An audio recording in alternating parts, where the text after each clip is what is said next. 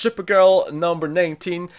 Steve Orlando's co-writer this month. Jodie Houser's back next month, but this month he's co-writers Vita Ayala. I think I should say her last name.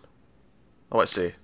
Close enough. Tough name. I don't know. I haven't heard anyone pronounce it yet, so I'm just sort of shooting in the dark. Jamal Campbell's on the art. How did you feel about this issue of Supergirl? So I appreciate what it did. Far too wordy. I had to read it in two parts. Really? Okay. Yeah. Because I quite liked it. Because I went in kind of feeling, okay, so Houser's not in this issue. I don't know how this one's going to be. It'll feel different, sure.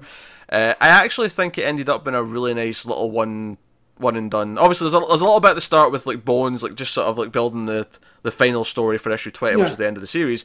But the story just basically being this kid, this non-binary girl. Well, I shouldn't say that. You know what I mean? This non-binary kid. She, yes. Yeah.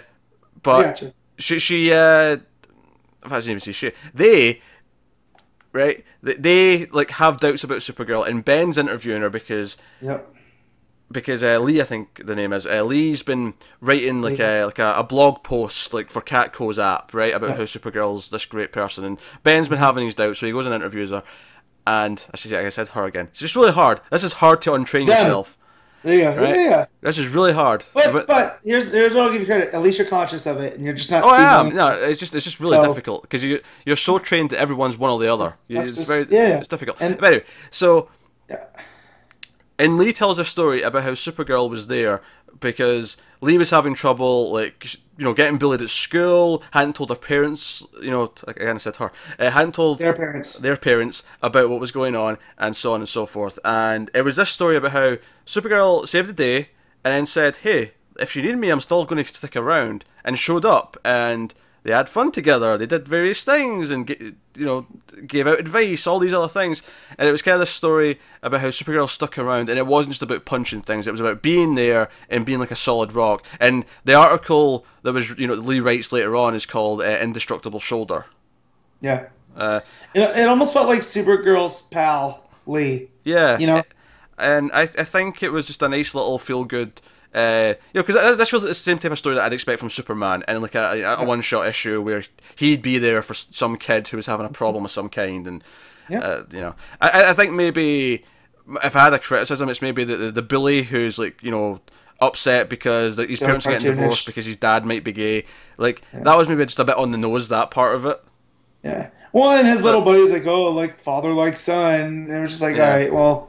It's funny because it feels on the nose, but at the same time, I can't really argue and say that it's not realistic, because I feel like there are shits like this. Yeah, well, it's I listened to Bill Hader talk about comedy writing this week, and he's like, when you're doing satire, you can go too far, right? And it's like they used to say in the SNL writings room, it's putting a hat on a hat. It's like, yeah, the hat's funny, but when you put a hat on top of the funny hat, it's not funny anymore.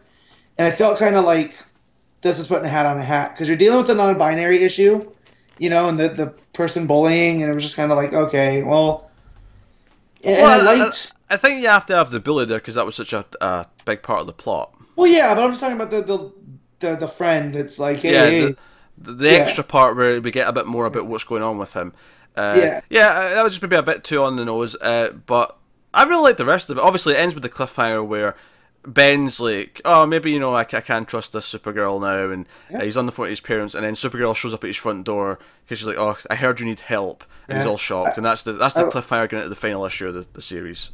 Yeah, I also like how it got into Ben and his family, that's kind of just like, yeah, they sent me out here, they wanted me to go to some prep school and be put away, but I don't want to go to that place, and so they're kind of just pay for everything he needs, and it's very distant, and I like that development with that character. Yeah. And then even how Orlando dealt with the non-binary, for someone that, I don't want to say that I'm ignorant to this stuff, but I don't encounter it in my day-to-day life. You're unaware, yeah. Yeah, so I like how it handled with Lee being like, everyone, says that I look like a guy, but I don't feel like a guy, but I also don't feel like a girl, because that feels wrong too, so I don't feel like I belong anywhere, and It was a really good issue at making you empathise with maybe something very specific that maybe you haven't encountered. I mean, exactly. We certainly haven't.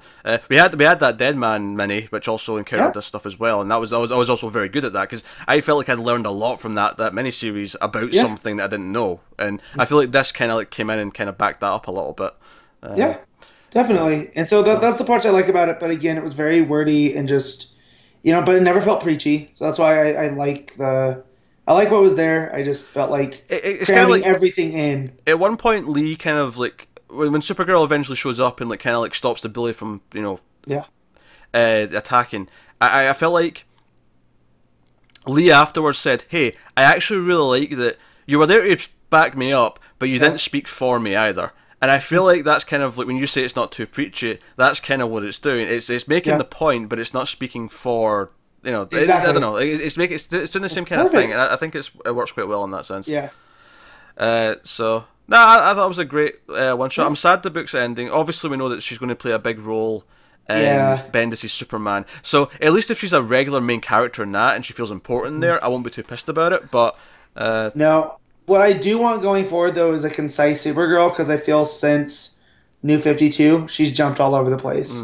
I feel like she might age up a little bit for this Bendis run, but that's kind of natural. You can kind of take it. Okay, she's learned some stuff. She's aged up a little bit, but hopefully it just continues the classic Supergirl that we've kind of had going forward.